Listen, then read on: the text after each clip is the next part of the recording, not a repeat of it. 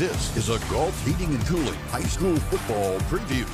Second season for you, so is it a little bit easier? Yeah, everything's been a lot smoother this year than last year. I've got my bearings down for sure.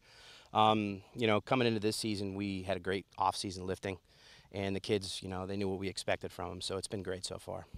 Tell me about some of the players you're counting. Senior class, we got Brody Polonis, Connor Thompson, Seth Wyatt, and Grady Garrett, all back from last year. Good players both ways. They're going to be a couple linemen, a couple backs out of that group. I expect a lot from them. Our junior class, Drew Spagnoletta is going to be running the ball for us a lot this year. He had an injury last year, missed a lot. So we're expecting a lot out of him. As far as upperclassmen goes, that seven guys that we have up top, we're expecting them to all really put out this year for us. You had a 2-8 season the first year. Are steps in place to improve? Yeah,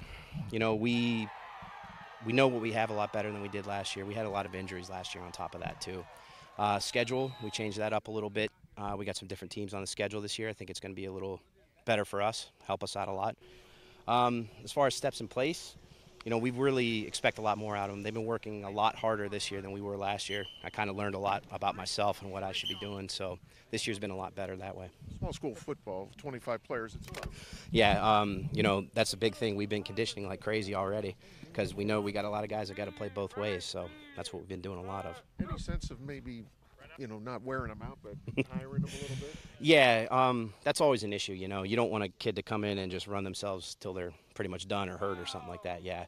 The off-season was a big part of it. We lifted really hard this year. I think that leads to less injuries, less problems when you're actually getting into it. And so far, the kids have been doing really well. They've been really working hard. I think we're going to be all right.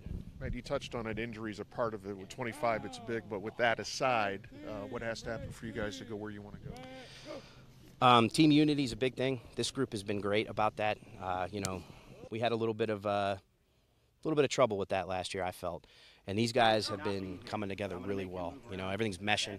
Everybody's really working together as a team, and I think that's a big part of what we need to do here. Somebody coming for backside. Okay? Back, set, go. Up and out. Good, good, good, good, good.